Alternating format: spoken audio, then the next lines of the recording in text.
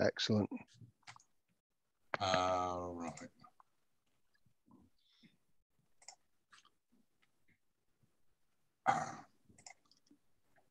Warwick, we still can't see you. Still not, I'm afraid. So at the moment, I'm in the midway through a house move, so I wonder whether that's got something to do with it, the internet provider. Do you want me to put up the slides? I can do that. Let's see. Hang on, 5 seconds.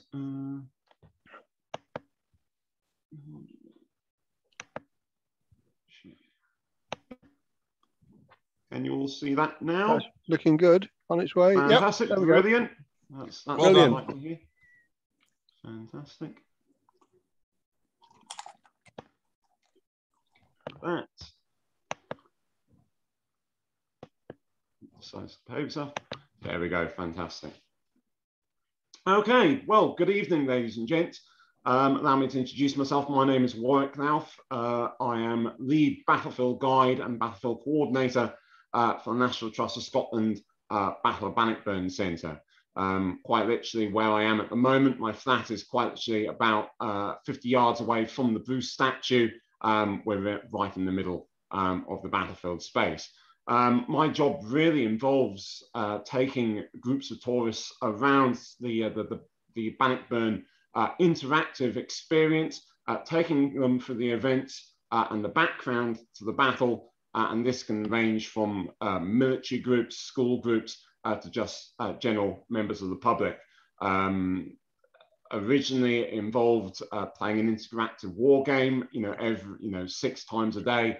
Now it's taking people not only around our experience, but also across the battlefield area as well, and also undertaking costumed interpretation as well. Indeed, it's even come down to modelling for the National Trust of Scotland. The marketing team about 2 years ago decided it was a brilliant idea that I should be the face of the battlefield centre. What they hadn't explained to me was the places these posters were being put would be on the backs of buses and the floor of Stirling Station as well. So I had a couple of hundred people walking across my face every morning. But that is by the by.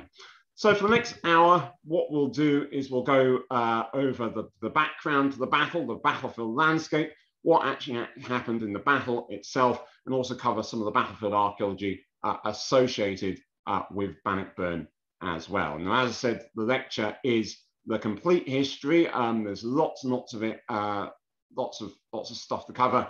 If I do skip over anything that you're interested in, just ask them the questions at the end, and we'll cover that in due course. Just to point out where the Bannockburn battlefield actually is, it's on Scotland's east coast. It's just outside of Stirling. It's about 3 miles away from Stirling Castle. Is quite central to where we are. And in terms of the Battle of Bannockburn, it's a battle that almost everyone knows. Like the battlefields of Hastings and Bosworth and Culloden, Bannockburn is a household name. It's represented on our money. It's been represented in comedy, in films. I'm afraid to say that Mel Gibson did not appear at Bannockburn.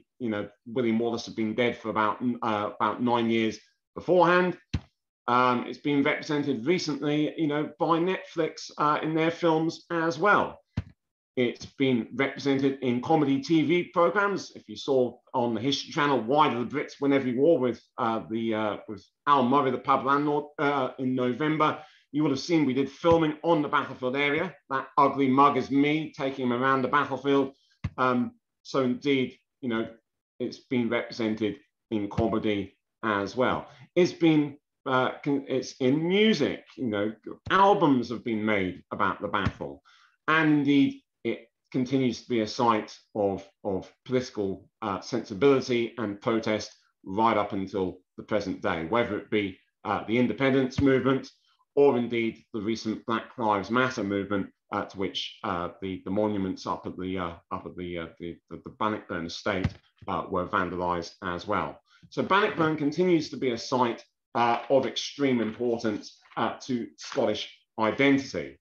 But for a battle to happen at Bannockburn, there has to be a background to it. And to understand the events that surround the Battle of Bannockburn, we need to know the history of the Wars of Independence proceeding it as well. They start in 1286 when Alexander III, the incumbent King of Scots, dies one night riding towards Kinghorn to be with his new bride, Yolande. That puts the Scottish political community into flux. Who's going to be the next king of Scotland? A council of 13 nobles is created, and they are adjudicated over by Edward I, the current King of Scotland. Now, Edward I, although he seems like a good choice, he's a political man, at the same time, he is an arch politician. He has annexed Wales back in the 1270s. There is no, it's quite clear he could well do this with Scotland again as well. But Edward I is brought in to look at the Scottish nobility and say, well, who's going to be the best person for the job? In Edward I's eyes, who's going to be the most amenable to Scottish wishes? And he comes up with a number of candidates, the chief amongst them being Robert Bruce and John Balliol. Now, John Balliol naturally is the most amenable. He's Sheriff of Nottingham. He's served in Edward's armies. He's fought in the Barons' Wars down at the Battle of Lewes as well. He has got just as many lands in England as he does in Scotland. And so naturally, he is going to be able to bend to Edward I's wishes. And so he's made king. The problem is that as soon as this deal is made between Scotland and England, Edward I immediately exploits it. He asks for taxation. He asks for lands in Scotland. He asks the Scottish soldiers to serve in his wars onto the continent in Gascony as well. And naturally, John Balliol wants to act like a medieval king should, and so he breaks with Edward I. He makes a deal with France, and naturally, this is an act of aggression towards England. Edward I invades. He fights the Battle of Dunbar. We call it the Battle of Dunbar, although it only lasted about 5 minutes. Defeats the Scots army, goes up to Dunbar Castle, where he meets with John Balliol. He takes his coat and he tears it from his body. He makes him a tomb tabard, a man without honour, an empty coat. John Balliol is then taken down to the Tower of London, where he is imprisoned for the next 15 to 20 years and has a rather cushy existence of it. So, Edward I now has de facto control over the Scottish Parliament, and going back down south, he thinks that's the end of the trouble. He's supposed to have said to have one of his aides, crossing back over the border is good service to rid oneself of a turd. I'm not going to give this any more thought. Of course, the Scottish nobility is outraged by Edward I's annexation, and so rebellion starts very, very quickly. By 1296, the rebellion is in the hands of two major leaders. Firstly, Andrew de Murray, who's commanding the rebellions up in the north. You've got rebellions led by the Commons in and around Badenoch and Perth. And of course, you've got the rebellion led by William Wallace in and around central Scotland as well. Now, initially, these rebellions are rather successful. William Wallace defeats the English at Stirling on the 11th September 1297. But immediately he goes on rampage. He tries to open up Scottish ports, but this goes against him. Edward I obviously wants to get his own back, invades, defeats Wallace at Falkirk on 22nd of July, 1298, and Wallace goes on the run, raiding and trading for the next 6 or 7 years before he is captured at Rob Royston in 1305, sent down to London and executed. For the next 2 years or so, rebellion is really in the hands of the Commons and the Bruces. Not the Bruce that had been chief candidate for the Scottish throne back in 1286, but rather his grandson, another Robert Bruce. So it gets rather confusing. There's about 3 Bruces that get involved in the story. Now, Robert Bruce, prior to 1305, has actually been, toing and froing between support for the English and support for the Scots. Again, he's a political animal. If anyone can get him as close to the Scottish throne as possible, he is going to side with them. However, his rebellion is put down and Stirling Castle is subjugated. And Edward I now thinks, well, I need to finish this rebellion once and for all. It's been going on for too long. I will take the 2 main leaders of the rebellion, John Comyn and Robert Bruce, and I will make them joint guardians of Scotland. That is something that is never, ever going to work. John Comyn and Robert Bruce have a history together. Again, they had both fought in Edward I's household at the battles of Lewes and Evesham. They'd actually served ransom together. They absolutely hate each other. It's a relationship that is just never going to work. And this comes to a head when they meet at Greyfriars Kirk and Dumfries in early 1306. We believe they meet there because Bruce is willing to hash out a deal with Comyn, basically saying, look, if you support me for taking the throne, I will give you lands, I will give you titles, I will give you everything I own, just come back in, come into my fold. Comyn hears this agreement and laughs in his face. He goes, who do you think you are? You've got very little support whatsoever. This is a recipe for disaster. I'm going to tell Edward I what you're planning on doing. Blows break out, and in the scuffle, Bruce draws a knife and he stabs Comyn. Now, whether we can call it murder or not is open for debate. Historians debate this all the time. Personally, Comyn didn't run onto Bruce's knife. Bruce physically had to stab him. Whether he was dead by the time he left Dumfries Church, it's open to debate as well. We know that he sends back one of his henchmen, a Campbell, back to finish off Comyn in that church. But Bruce has now killed someone in a church. And in the eyes of the church, that is a big deal. It's sacrilege. And as a result, Bruce is excommunicated. He's cast out from the church, which makes it very, very difficult for him to bring the Scottish political community into his fold. He's been cast out by the church, the major landowners. That is a really, really bad thing. Bruce, though, takes it in his stride. He basically rides straight up to Scone, has himself crowned king by Isabella Macduff, and he goes on campaign against the English army. And this goes disastrously wrong when he's attacked at Mevin later on that year, and the Scots army is completely and utterly destroyed. For the next 6 months or so, Bruce goes on the run over onto Arran, into Ireland and the Western Isles, possibly also onto the continent, to France, Switzerland, and Belgium as well, trying to regain that power base to make another ploy for the Scots throne. This results, therefore, obviously, the famous story of the spider. He sees a spider in a cave. It keeps on breaking its web, keeps on resewing it. If you don't succeed, try again. Now, we have to cast considerable doubt over that story. It does appear in the book of Genesis. Walter Scott makes a lot out of it, but it is enough. It's remembered by everyone. It's important to the Bruce story. Bruce returns 1307, goes on campaign against that English army and defeats them at Loudon Hill, just outside of Ayr. And then for the next 6 years goes on a concerted campaign of subjugating English castles throughout Scotland. In retrospect, if we look at the situation down in England, it is Edward I by 1307 has died, and that puts the throne squarely in the hands of his son, Edward II. Now, Edward II, we always know him. History has given him a reputation as a man who likes the good life. He's a man who likes poetry and horticulture, not necessarily a military man. I would significantly debate that. We know for a fact that he fights 6 campaigns in Scotland, of which 4 Edward wins. So although he mismanages the English army later on at Bannockburn and also at Byland, we shouldn't not call him a military man either. He is competent. He does know what he's doing.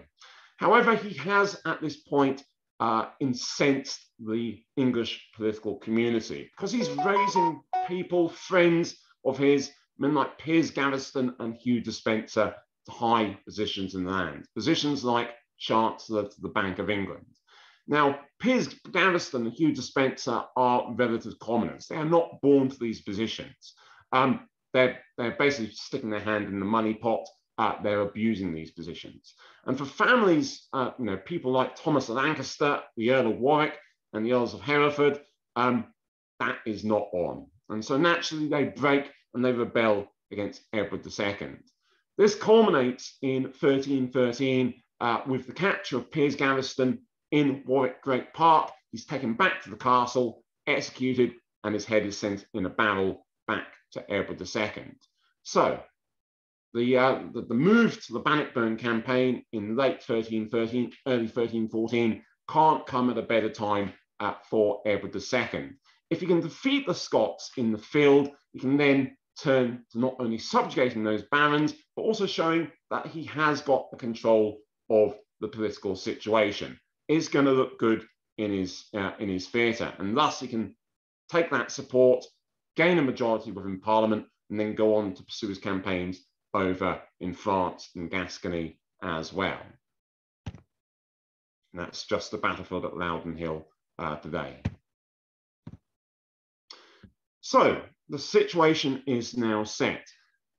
November of 1313, there are only about 3 or 4 English castles left throughout Scotland. Edinburgh Castle, which was taken early in 1314 by Sir Thomas Randolph, Robert Bruce's nephew, by escalade, he jumps over the walls. Roxburgh Castle, which is taken about 6 to 8 weeks before Bannockburn by Sir James Douglas. Supposedly, dressers have heard of Highland cattle. You heard it here first. The guy's an absolute nutter. You've also got Bothwell Castle, just outside of Glasgow, in the hands of the Fitzgilbert family, still loyal to the English crown.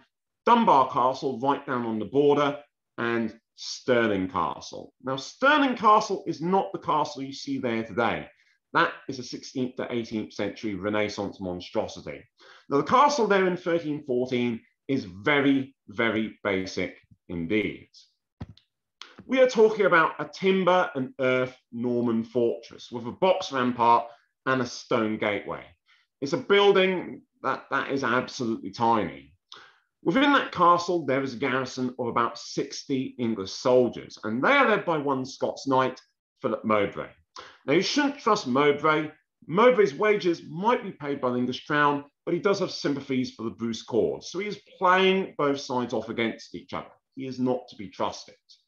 Now, Stirling Castle is, of course, important because it overlooks Stirling Bridge. If you can look at the upper portion of Matthew Paris's map right here, you can see that it connects northern and southern Scotland.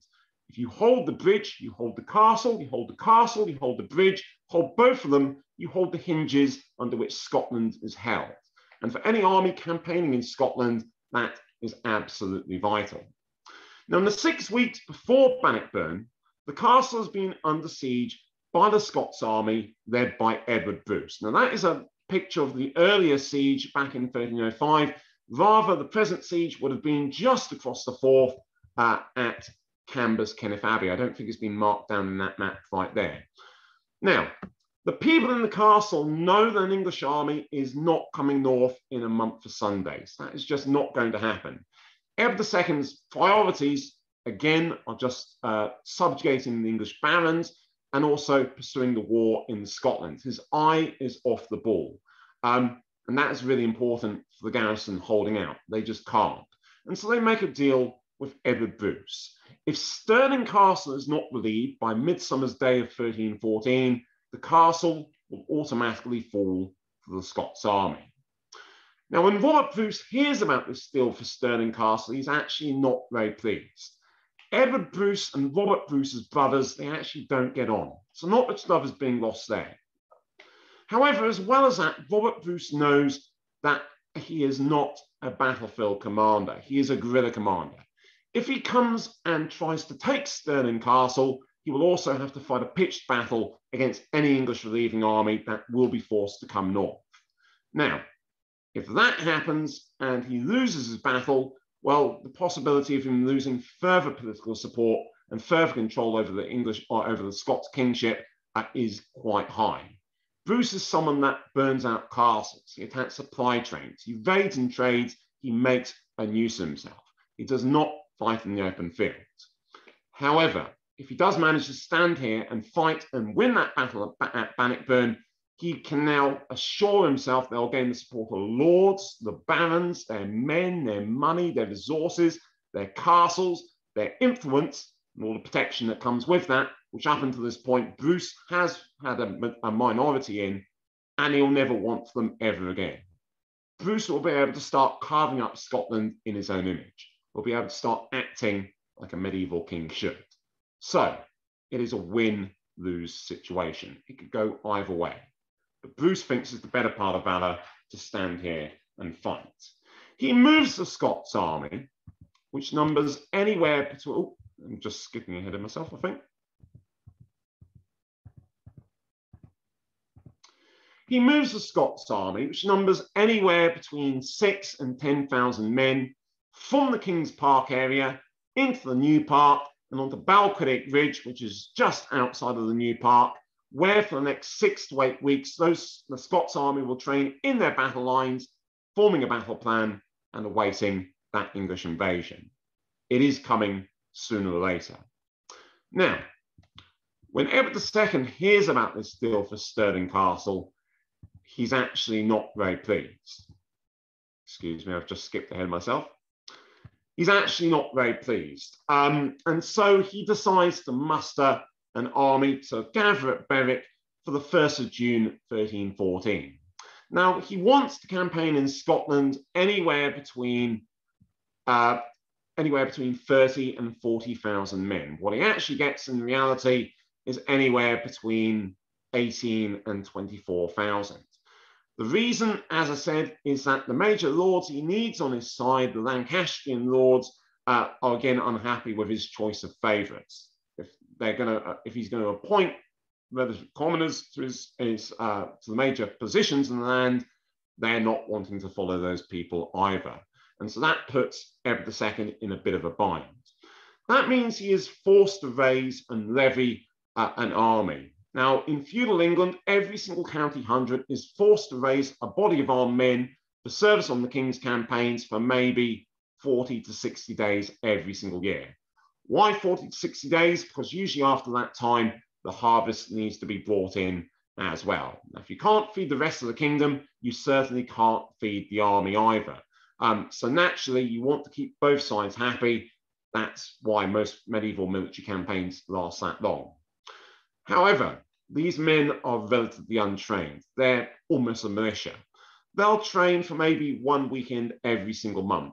Just like the later trained bands moving forward into the 17th century, they'll turn up at a particular spot to train. They'll wait for everyone else to turn up. So they'll have a bit of a party. And then when everyone has turned up, they're so sozzled you actually can't do anything with them. So they're a bit useless. So that means that Edward is forced to further bolster his ranks with foreign mercenaries. So when we talk about an English army, we're not just talking about Englishmen. There's also Scots, there's Irish, there's Welsh, there's French, Germans, Italians, Swiss, Danes, there's people from Norway, there's people from Spain as well. Something that modern day post-Brexit Britain could certainly learn about. Now, certainly looking opposite to their Scots, opposite numbers, although they don't have, as varied nationalities within the Scots army, there is still a range of nationalities there as well. So you've got Scots there, you've got Irish there, you've got some Welsh there, you've got Ireland there, you've got some English lords there, because remember the English lords on the border have a tendency to switch sides according to which way the wind is blowing. You've also got some Danes, Norwegians, and French in there as well. So lots of different numbers as well. So that is the armies as they fought. So this army marches north from Berwick and it reaches Falkirk by the evening of Saturday, the 22nd of June, 1314. In the morning, Sunday 23rd, they'll march to 10 miles from Falkirk to Bannockburn, which they'll reach by about 3:30 in the afternoon. Now, as soon as the English army reaches Stirling,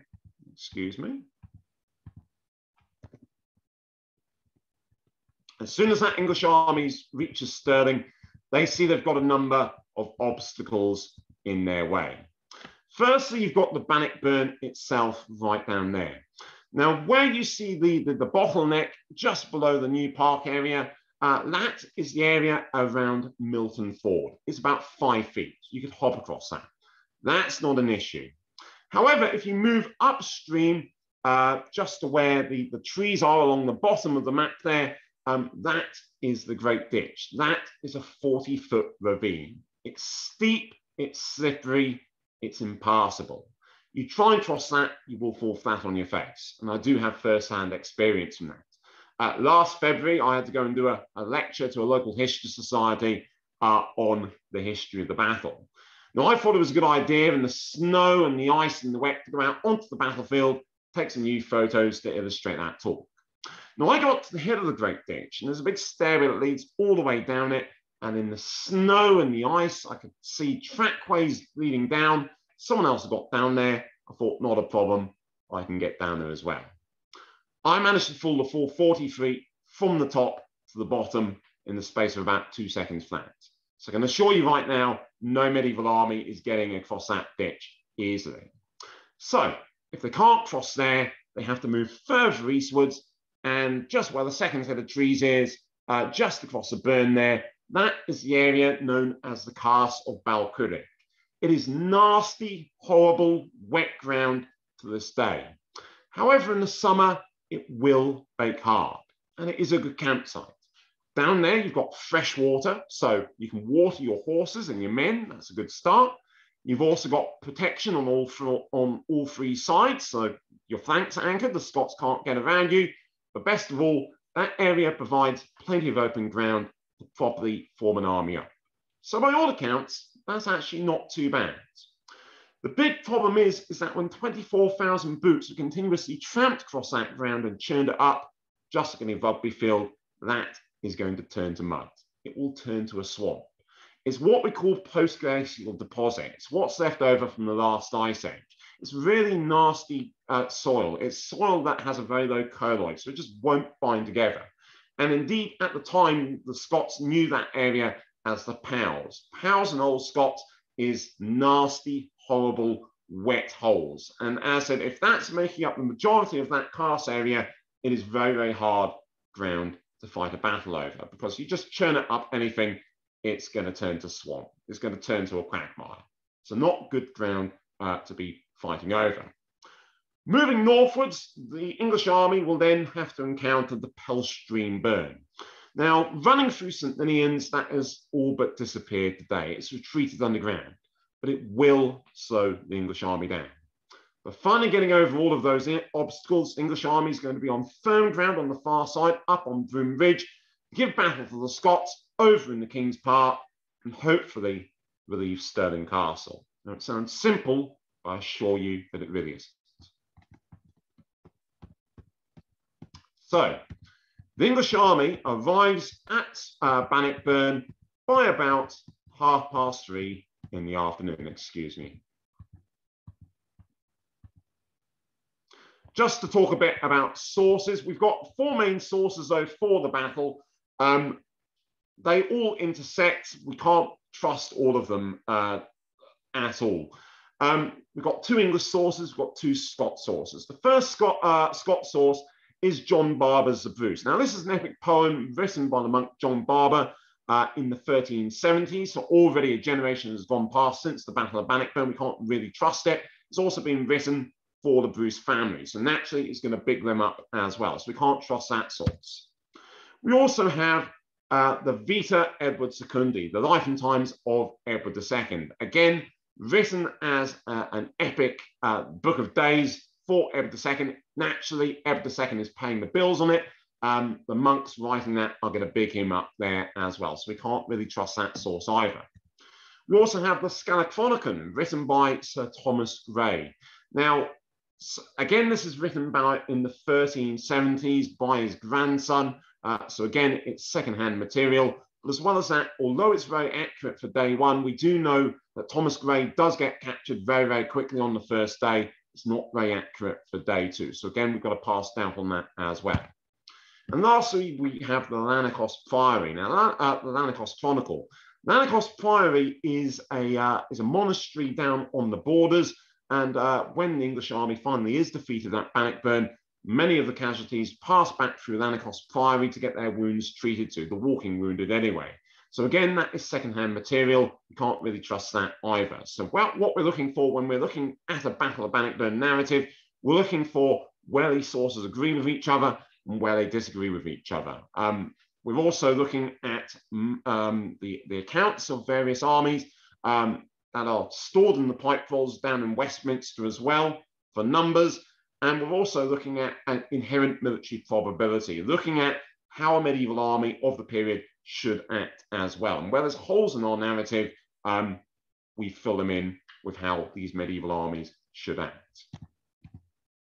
So it's 3:30 on the afternoon of Sunday, the 23rd of June, 1314. The English army comes straight up the road, which runs roughly parallel to where the modern M9 is, and they reach Milton Ford. And the first thing they can see, they have a big problem. The Scots on the far side of the ford have prepared the grounds. They have set up traps. Firstly, what they have done, excuse me, where is it gone? The first thing they have done is they have dug potholes. They have lifted the turf, they've created divots in the ground so the horse will turn its leg. That is bad enough. What they have also done is they have sown caltrops. Now, a caltrop is 4 nails welded together in the center. It looks a bit like a star. Wherever you throw that down, it will always land with a spiky bit pointing upwards. The sole purpose of that is to stab into the soft part of a horse's hoof or a human foot. It's the medieval version of an anti-personnel mine. It's a pretty nasty piece of kit. From someone who has accidentally stepped on one of these, I can tell you it's not something you walk away from easily. So the Scots have sown a couple of hundred of those down there at the ford. Now, what's going to happen if the English army just barrels across that ford? They're going to create a big bank holiday pile-up on the motorway. It will be carnage there. It will slow them down. And that is not a price they can pay. So most of the English army is going to move off to the east, down onto the carse, to camp for the night, and hopefully give battle later on. However, a small body of English knights does manage to get across those traps, and amongst their number is a 22-year-old knight, Henry de Bohun. Now, he wants to make a name for himself, and at the front of this party, he can see that off in the distance, there is a lone horseman on a pony. Now, he's wearing a yellow surcoat with a red lion rampant upon it. It's the personal arms of the kings of Scots. It's Robert Bruce himself, and he's all on his own. Now, what is Bruce doing there at the front? Is he putting himself at the front to try and goad the English to come across those traps? If that is the case, it has partially worked. However, is it also the case that Bruce has put himself at the front because he doesn't intend to fight a battle at Bannockburn at all? If he can see the English army coming up that Roman road in overwhelming force and he can't defeat them, that allows him to retreat towards Stirling Castle and off into the northwest into Lennox. Now, he has done this previously when he stood on this ground against an English army back in 1310 as well. That time, he's seen the English army are coming up in overwhelming numbers, and that's allowed him to escape to the north, heading towards Perth and Inverness. At that time, Edward II has chased after him, has got all the way up to Inverness, disease has set in, men are starting to desert, go home, and so Edward II has been forced to go back to Westminster with his tail between his legs. He's got to account for why he hasn't brought the Scots to battle. Now, there's 1,000 theories as to why Bruce is there at the front. None of them really adds up. But we do know that he is there, and de Bohun decides he's going to go and take him out. The rest is legend. Henry de Bohun gets an axe in the face for his troubles. It ruins his day. Bruce gives him a frontal lobotomy. The only thing that Bruce can say is that he's broken his favourite axe. So first blood to the Scots. Seeing that de Bohun has now been killed, his squire tries to race up to save his master's body. He is then unhorsed by the approaching Scots Hobilars, and the Earls of Hereford and Gloucester have also sent their horse across that ford to try and regain the situation.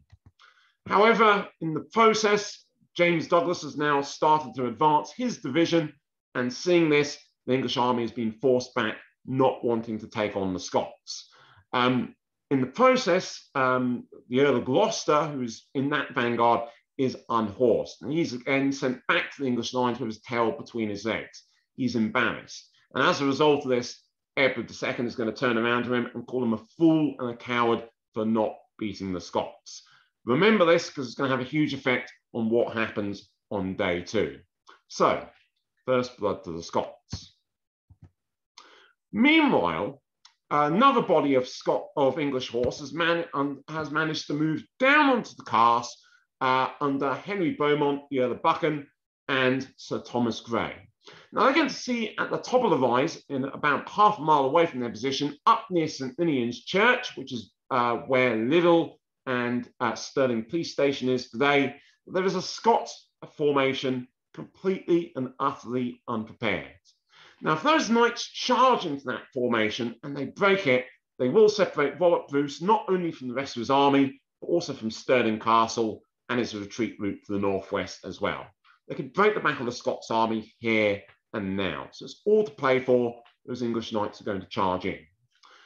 The reason that formation is unprepared, though, is because its commander is still over with Robert Bruce. His name is Thomas Randolph.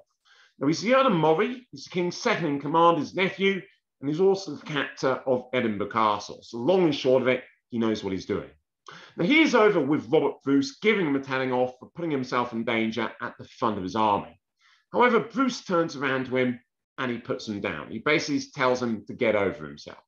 A rose has fallen from your chaplet. Get back there, form a defense, make sure those knights do not get through our lines. That is exactly what Randolph decides to do. He forms his men up, excuse me, while we just go back a bit.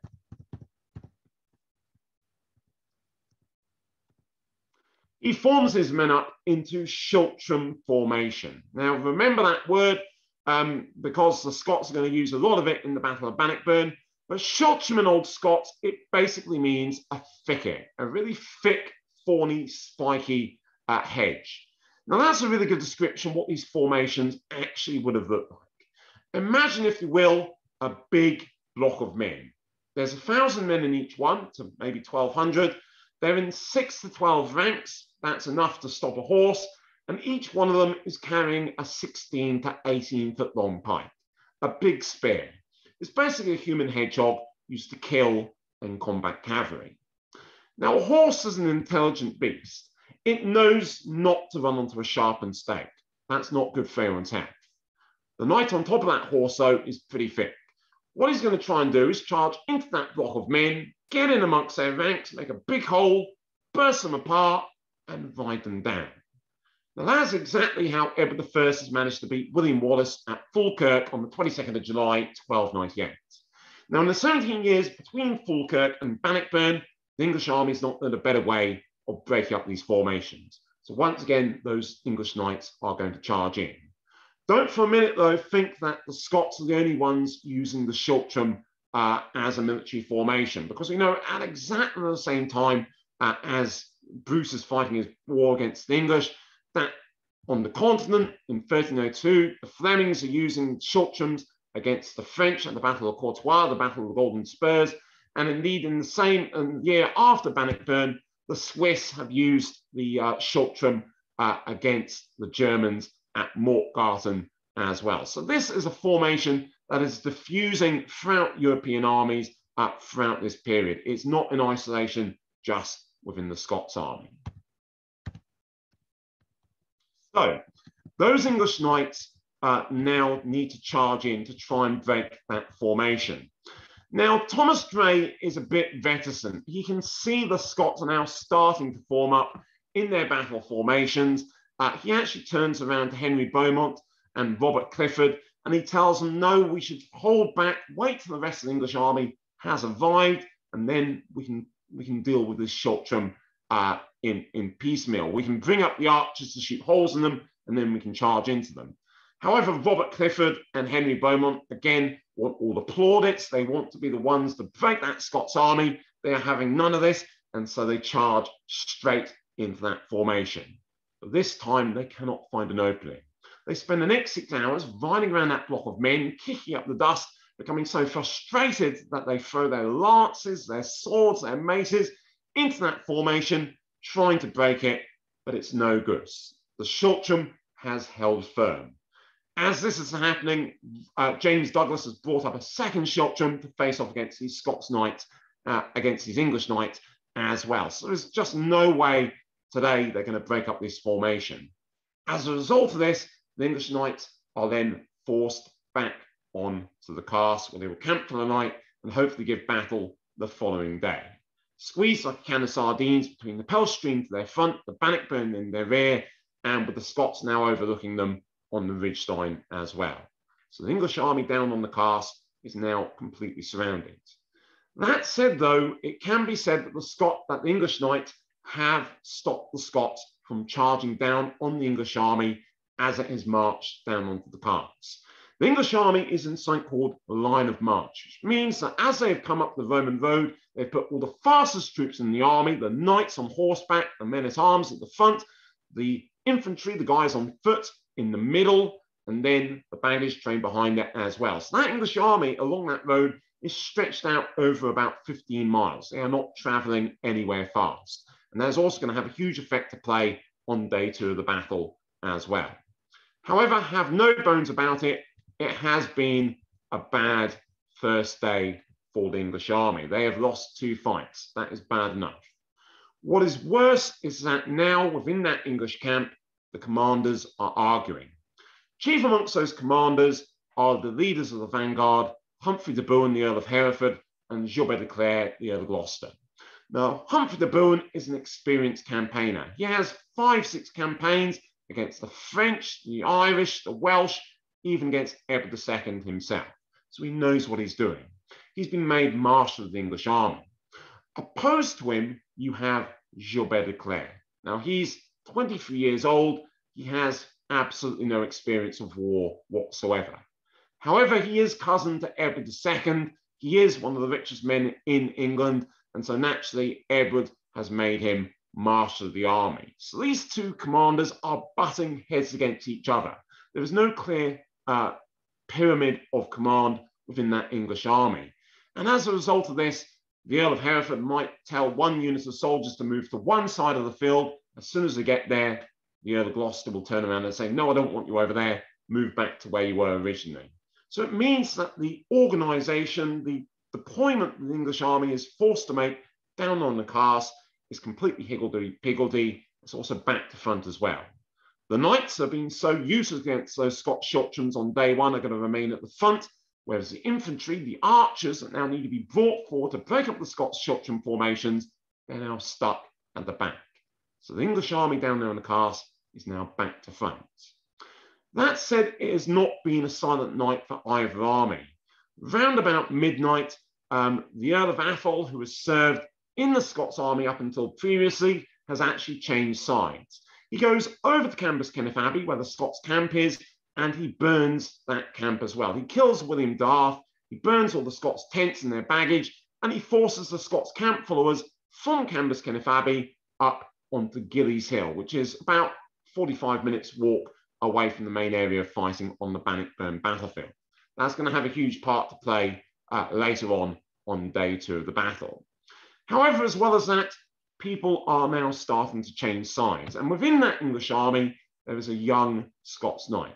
His name is Alexander Sifting. Now, previously, he's actually served under Robert Bruce as his steward for his lands in Yorkshire. So he's a bit of a turncoat. Sifting now decides that it's a good idea to go and change sides. He goes from the English army straight over to Robert Bruce, and he tells him this: if you fight your battle tomorrow, there is no doubt about it, you will win. That English army down there is tired, it is hungry, it is fed up, and it's ready to go home.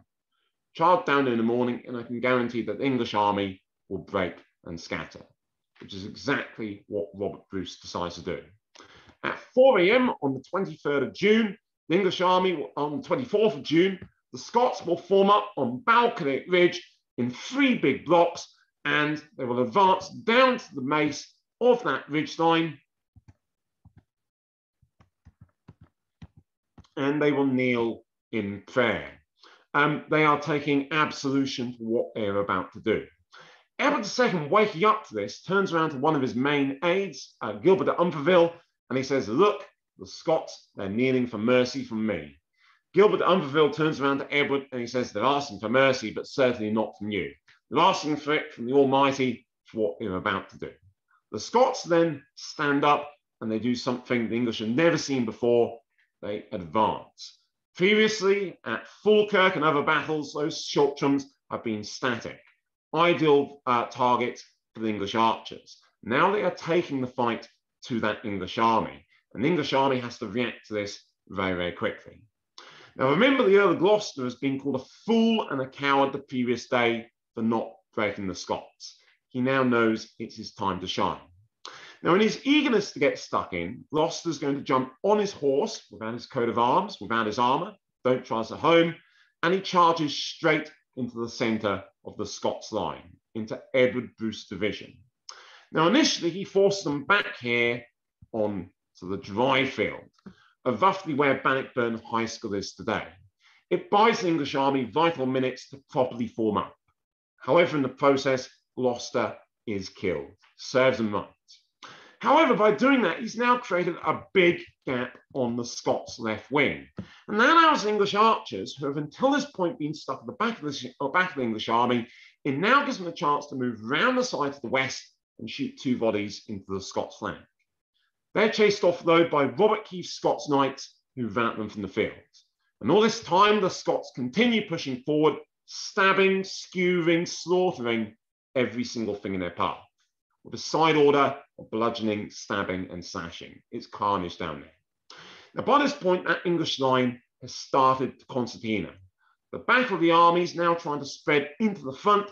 The vanguard of the army, the front, is trying to spread into the back. Men are running left, right, and centre. Any command and control now within that English army has gone out. It's basically gone. So complete chaos is now reigning. Now, as a result of this, the English army is slowly being pushed back towards the burn. The English army, now seeing that they're not making any forward progress against the Scots whatsoever, they're being attacked from all sides, decide now is the time to cut and run and save the losses. They're going to try and pull back across the burn to the southeast in an orderly fashion to fight another day. However, in the process, they get stuck in a bottleneck in the burn. And in the rush and the crush and the panic to get away, between 7,000 and 8,000 Englishmen are thrown in the burn, crushed under the weight of their own armour and drown, so you can walk across the burn without even getting your feet wet on the backs of the dead bodies. It's a human bridge down there. Edward's army is broken, and that is before sunrise. The fighting has bedded us now. Now, amongst those dead, 50 of them have been English knights, whereas 50 English knights have also been captured. So the flower of English chivalry has fallen on the Bannockburn battlefield. Put that into comparison, the Scots have only lost maybe between 200 and 900 men at the very most. Out of that number, only 2 of them have been knights. It doesn't sound like much, but in the grand scheme of things, it has certainly proven a point. Edward II, by this point, is now in the thick of the fighting. Now, by all accounts, he's had a rather good battle. He doesn't really have a clue what's going on around him. But it is clear to all and sundry, if he stays on the battlefield, he is going to get killed. The Scots are starting to surround him. They're grabbing at his harness and his reins. He will get killed if he stays here. So he's dragged away by his household of 600 knights, led by the Earl of Pembroke, to around here. They stop on his main bodyguard, a 33-year-old knight, Gilles de Argenton, the finest knight in Christendom. He turns around to Edward and he tells him this: "Sire, you're now safe. You can get up to Stirling Castle, not a problem. We will cover you. We're expendable. But I've never left the battlefield before in defeat in my life, and I'm not going to start now. I'd be disgraced." And so he, with Edmund Morley, charges straight back into the Scots lines, where you guessed it, he gets killed pretty quickly. Brave, certainly, possibly a bit foolhardy, possibly a bit brash, but we are still talking about it 703 years later, or 708 years later, for the wrong reasons than he intended. We still remember it anyway.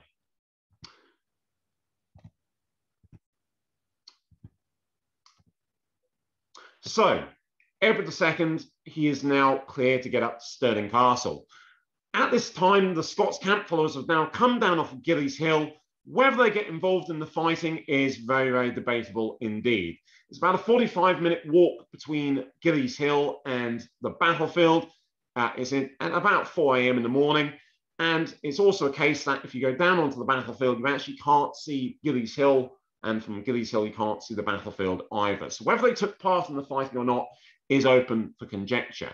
Certainly we know they come down off that hill, though, after the fighting is finished, and they start to loot the battlefield clean. We know for a fact that they took about £120,000 in loot. Now, if you put that into today's values with inflation, that comes up to a rate of about 120 million today as well. So the Scots army goes home very, very rich men indeed. However, in this lull, Edward II is allowed to escape back up to Stirling Castle. But when he gets there, Philip Mowbray, who I told you shouldn't trust at the beginning, he turns around to Edward and he tells him to get lost. He says this: Stirling Castle is now indefensible. If you come through its gates and it gets captured, you'll be captured, and the ransom price will be Scotland and Northern England. It will bankrupt England. That is not a price Edward of Carnarvon is willing to pay, because if that happens, the Scots will bring him to the negotiating table. He will be forced to recognise their independence. And so, taking a fast horse, he retreats down the southwest side of the battlefield, chased by about 50 knights led by Sir James Douglas. They pursue him all the way back down the line of the M9, firstly to the Lithgow, where Edward II stops, the chronicles say, to relieve himself of water. He basically needed a wee. He's cut short though, jumps back on his horse and heads back down to Dunbar, which he reaches by about lunchtime. Dunbar is 60 miles away from Stirling, and he takes a ship from there back to safety in Berwick, leaving a third of his army dead there on the fields of Bannockburn. Now, prisoners at Bannockburn are starting to be taken. Bruce had said at the beginning of the battle that no prisoners were to be taken, no quarter was to be taken. The reason for that is if he took prisoners, that would deprive his schultrums of men to take those prisoners to the rear and also to guard them. By depriving his schultrums, that creates holes to which the English cavalry can charge into. It's something he can't afford to do. However, the fighting is now finished and prisoners are there for the taking. It fills up Bruce's coffers. The main prisoner that is taken, firstly, is a 65-year-old Yorkshire knight, Marmaduke de Twenge. Now, he had actually previously captured Robert Bruce in 1302, and he'd given him good service. He'd wined and dined him, he'd given him a really good time while Bruce was prisoner. Bruce now personally takes him prisoner. He turns around to Marmaduke de Twenge and he says, look, you gave me good service back in 1302. I will give you good service now. I will wine, I will dine you, I will have your wounds cleaned and seen to. You've got nothing to worry for. So, Marmaduke de Twenge is allowed to return back to his lands in England. The most high-profile prisoner taken at Bannockburn, though, is Humphrey de Bohun, the Earl of Hereford. He escapes with his household back to Bothwell Castle, just outside of Glasgow. He goes there because the Fitzgilbert family, up until this point, have been sympathetic to the English. He goes to sleep there that night, only to wake up in the morning to find that the Scots army under Edward Bruce is at the castle gates. The ransom price for de Bohun will be the return of Bruce's wife, his daughter, his sisters, Isabel and Macduff. They found him at Scone in 1306, and also Bishops Wishart and Lamberton that had anointed him in 1306 as well. They had all been taken prisoner as soon as Bruce had seized the throne. However, Hereford is a bit of a big head, turns around to his captors and says, no, I'm worth double that, triple that, raise the ransom price. He does himself out of a rather good deal. But that's the Earl of Hereford for you. That's Bothwell Castle like. In the immediate aftermath to the Battle of Bannockburn, Bruce goes up to Stirling Castle, and the first thing he does is he slights it. He tears it down. He undercuts the earthworks. He burns the castle to the ground. So it can't be held against him ever again. Stirling Castle, before Bannockburn, had been besieged 6 times previous in the First Scots War of Independence. If it held out as a garrison any longer, it's going to be besieged again. And not only that, remember that Bruce's army is small, his war chest is small. If he garrisons that castle, he's got to pay for their upkeep and their food, money that he can't afford. It's far cheaper just to destroy the castle. And then in November of that year, 1314, Bruce returns to Cambuskenneth Abbey, Parliament is held, and he is finally proclaimed true King of Scots. While he's there, he makes a proclamation. If you have supported me in my wars, that is fine. You have nothing to fear from me. However, if you don't support me in my wars, I will take your lands, your titles, your men, your money, your resources, you name it, and I will give them to men more deserving of them. That means that families like the Balials and the Commons that have been forced out by Bruce, they are now stripped of all their lands. For the next 30 years, they will go down into England, petitioning the English crown to campaign to regain their birthright in Scotland. Although Bruce solves an immediate problem by passing this proclamation, he also sows the doom for his son as well.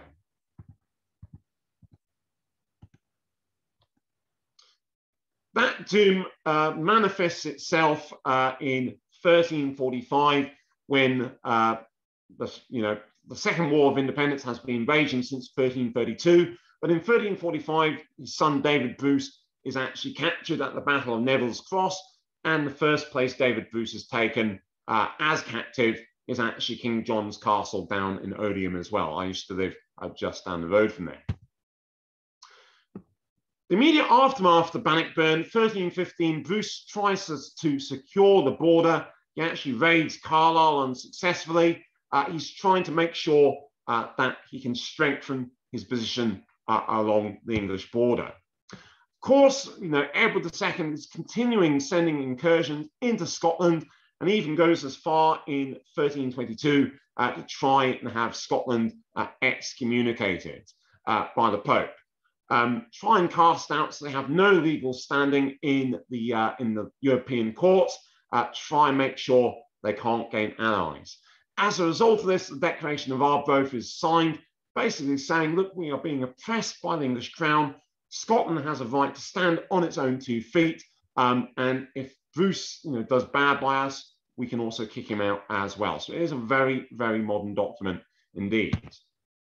Of course, fighting continues and the situation does grow worse as Edward II not only abuses Magna Carta, but also continues to raise the position of his favourite, Hugh Despenser.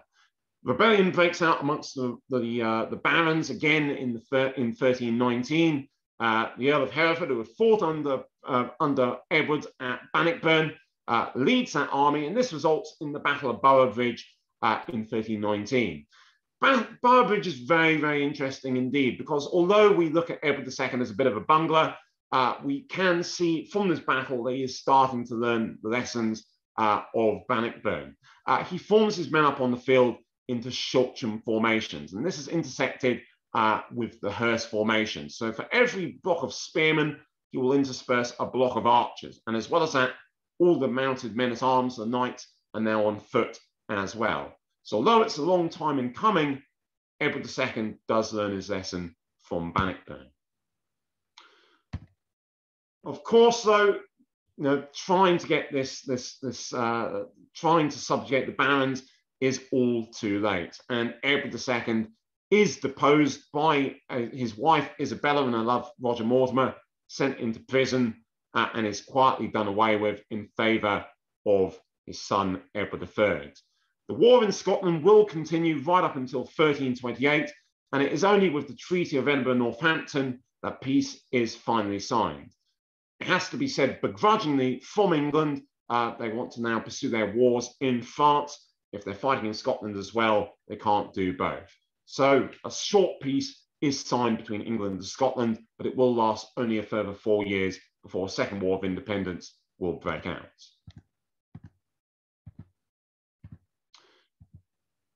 Last thing we need to talk about is some of the battlefield archaeology done on the battlefield. The most recent expansive set of archaeology done on the battlefield was part of the Bannockburn Big Dig in 2013, 2014. I actually worked on that as one of the archaeological supervisors with the Centre for Battlefield Archaeology at the University of Glasgow. That was with Neil Oliver and Dr. Tony Pollard. Now, during that survey work, we uncovered about 3,000 metal detector finds, only 3 of them identifiable to the 14th century. Most of them were tracked couplings and fittings. However, we take that data set, all the stuff that was unidentifiable over an 800-metre stretch does give us an idea of the extent of the fighting at Bannockburn. However, the 3 items that we did uncover were all part of horse furniture. We've got a stirrup iron, a prick spur, and a copper alloy cross with traces of gold and blue enamel on it, something we call horse furniture. That would have been braided into the horse's mane and bridle, firstly to show that the rich man, that the guy riding that horse is a rich man. You don't want to go and kill him, you want to go and send him back to his family. But as well as that, when the angel comes to take that knight up to the pearly gates, once he's been killed, the angel knows to take him upstairs rather than down to the hot place down below. Now, 3 items are never, ever going to make a battlefield. They never will. However, compare them to similar battlefields like Shrewsbury or Barnet that have absolutely no finds whatsoever. It is a start. There's 2 theories to how they've been deposited. The first is that a knight has ridden along the banks of the burn, the horse has bolted, that's how it's been lost. But that really doesn't make much sense. You've got to remember the horses these knights are riding cost a good king's ransom. That's like taking your top-of-the-range Ferrari down a muddy road. That really doesn't make much sense. So if that doesn't make much sense, the only possible explanation for them can be starting to find archaeological evidence for the English heavy cavalry collapsing on the Cars early on the 24th of June, 1314. As well as that, back in 2003, a bodkin arrowhead was found up near the Bannockburn Memorial on Monument Hill. However, the battlefield at Bannockburn is barely a mile away from the Sockeyburn battlefield dating to 1488 as well. That arrowhead could quite as easily date to 1488 as it could to 1314. So it's not conclusive evidence for the battlefield either. No mass graves have been found as of yet. There is one account from the Scala Chronicon which says there might be graves over near Cambus Kenneth Abbey, but that's about 3.5 miles away from the fighting and on the far side of the Forth. Doesn't really make much sense to transport all those bodies killed during the battle all that distance. It doesn't really make much sense. However, there is one field right next to Bannockburn House, and that's known as the Bloody Folds. That has always been our best guess for a possible mass grave. However, we did extensive geophysical survey on the grounds there in 2013, and we didn't find any evidence for mass earth movement there associated with a grave cut. We've also got to remember that this area did used to flood on a 7-yearly cycle. The ground is extremely acidic, so you throw anything like bone, textile, ironwork into it, it's going to break down over about 60 to 70 years. So that is not going to survive in the ground. We need to look at battlefields of a similar time period, so places like Towton and Visby, to understand what those mass graves would have looked like. Those graves have been deposited under a particular set of deposition circumstances. At Towton, they've been buried into frozen soil. That's kept the bodies articulated, and they've also put a church on top of that. At Visby, if we can just find the Visby graves, when the fighting is finished back in the 1360s, it's been a hot summer's day. The bodies that are left on the battlefield, the armour is so out of date that they've been thrown into the grave cut, and the armour has thus kept those bodies articulate as well. Those are the exception to the rule, though. We don't get that kind of thing in Britain very much. So we can continue looking, but the chances of finding any possible graves associated with Bannockburn are few and far between indeed. Lastly, as I said, if you're ever in the Stirling area, please do come and have a look at the Bannockburn Centre. We are open 7 days a week, costing £9 million. We opened for the anniversary, the centenary of the battle back in 2014. And when you go for the experience, you are taken into an audio-visual auditorium where on all 4 sides you will see scenes from the battle depicted on all 4 walls. You'll have arrows flying towards you. You'll have knights and men-at-arms riding towards you, men-at-arms beating 2 bells out of each other. As I said, tours run 6 times a day. First one is at 10 a.m. in the morning. Last one will be at 3 o'clock in the evening. As I said, we would love to see you. All that's left to say, ladies and gents, is thank you very much. I've taken up a bit too much of your time, but thank you very much once again. And does anyone have any questions? Well, thank you very much, Warwick. If you want to demute yourself, I thought that was an excellent talk. If you want to demute yourself, I know there's better experts than me on this, so do ask away. Tim. Well, day 2, there seems to be a lot of confusion as to where precisely day 2 is. Yes. I think you've possibly answered this by saying we've looked all over and there's lots of bits of metal, but only 3 bits dating back to the 14th century. That's right. I mean, I don't want to pin, I don't want to pin it down on the cast area, because, they could be battle related, they could not. I think pinning them as being totally battle related is going a bit far. I think we need to, it's a big problem with creating battlefield boundaries, in that because it is a 700-year-old battlefield with little archaeology, it creates very difficult, it makes it very difficult to tie in where that fighting actually occurs. I think if you're going to tie it in anywhere, it's got to be on the slope of that ridgeline and just beneath it, really. I think there's probably fighting on top of the ridgeline, fighting down around the Bannockburn, but it's in a very small area. If anything, it's in an 800-meter stretch right at the base of the ridgeline. Right. Also, I seem to remember, I've only visited once. Yes. There's a rock with a hole in it, which marks the location of the original first battle, I believe. Yes, so that is the borestone. Now, it's a granite rotary quernstone, a millstone that would have originally sat in one of the mills along the burn. Now, originally that actually stood just below where Bruce's statue is. And if you go up there today, there's a big B plaque marking where it is. Because of conservation purposes, it's actually been taken down into the center now. Now, the story is traditionally, and historians, myself included, we don't really believe it.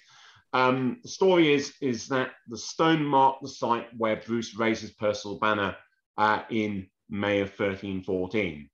The reason we've got to cast considerable doubt about it is the first time that story appears is actually in about 1723. And the only other account we can see of it afterwards is in Tales of a Grandfather from the 1820s by Sir Walter Scott. So that's not to say that the borestone or a borestone wasn't on the site there in 1314.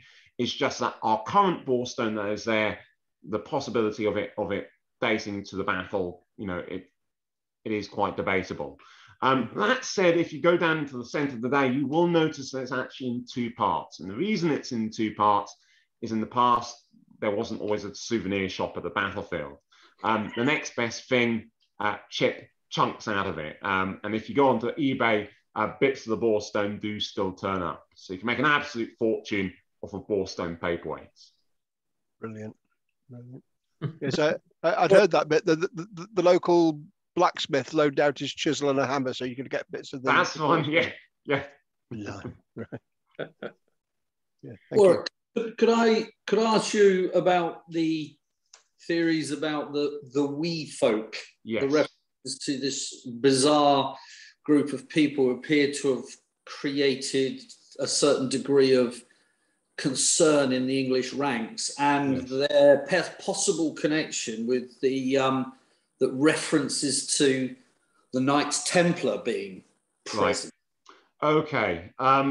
Right. The wee folk, for a start off with, we know for a fact that they start off the battle on the 23rd in the Scots siege camp, and that's situated around Cambuskenneth Abbey. That camp is raided on the night of the 23rd, and we know for a fact that the camp followers, to try and get some refuge, go behind the Scots army and head up towards Gillies Hill, which is about 1.5 miles away from the battlefield. Now, we know for a fact they come down off the hill and they get involved on the battlefield in some way later in the fighting on the 24th. The problem with that source and with them getting involved in the fighting, the only account of it actually comes from John Barber's The Bruce. Talking to my colleague, who is a doctor of medieval history, his belief is that if it had been such a big event, if the English had believed that there was another army coming onto the field to attack them, it would have been mentioned in other sources, and it's just not there.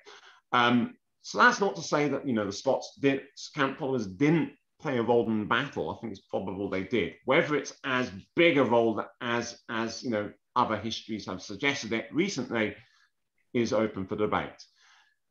The Knights Templar. I am afraid I'm going to have to disappoint you. The first record of the Knights Templar being at Bannockburn actually dates to about 1870 from the Templar Society of Scotland. Naturally, the Templars, and the Freemasons want to link themselves to the Bruce cause, and so they write themselves into it. The story also comes about around the time they put a Masonic casket into the main cairn there. We don't know what it contains, but I'm afraid that is the first time the story actually does occur. It's also the case you've got to remember the Templars themselves have been excommunicated by Philip the Fair of France in 1313, and Bruce has been excommunicated. Now, Bruce needs to get back in favour with the church. Bringing freelance Templars into his ranks is not going to do him any good either. And that's not to say that he doesn't have Knights Templars in his ranks that he doesn't know about. It's just that, does he knowingly bring them into his ranks? There's not really that much evidence to support that, I'm afraid. Nice story, okay, and I'm not going to tell you not to stop believing it, because it is part of the wider, tradition around Bannockburn. But in terms of history, there's not a lot to actually back that up, I'm afraid. Thank you. Could I just extend it when you were talking about the? What evidence is there about all the like the Italians and the Danes and people like that? I have to say, in reading I've ever done, I've never noticed that before. It's really kind of quite intriguing. Yes, so if you go down to the pipe rolls down in Westminster, we have all the accounts for all the people that are hired to serve in the English army. We've got all the livery and maintenance contracts. Basically, when you bring in mercenaries into your army, you make out a contract basically saying, look, I want you to serve in my army for this amount of time. I will feed you. I'll pay for your medical care, your food. I'll wine and dine you. Absolutely fine. Just come and serve in my army. So that's how we know all these nations are coming into the English army. We also know, of course, that Edward's, the second, as well as being King of England, has also got lands still in Aquitaine and Gascony and Normandy. He's got men they can draw to him from all over the place. So he's bringing in feudal retainers to support him. That said, though, although we say there's all these different nationalities in the English army, we're not all sure that they all turn up. For example, we know that 300 Italian crossbowmen are paid for about 7 weeks before Bannockburn, but in all the historical records we have of the battle, we've got no account of them actually turning up. So it is quite possible we're still chasing up a 700-year-old outstanding debt to the Genoese. But certainly that's why there's such a disparate number within that English army. Thank you. You're very welcome. Maxwell. Hello, everyone. Just following on from the last topic there about the small folk and the first mention of it being John Barber. And because none of the other English sources, and some were written within the first year of the battle, mention the presence or the small folk coming, there are also other things written by John Barber that are not mentioned in the sources, so such as the 500 light cavalry. Yeah. And that only comes from someone who's written in it's about 65 years after the battle, yeah, or something like that.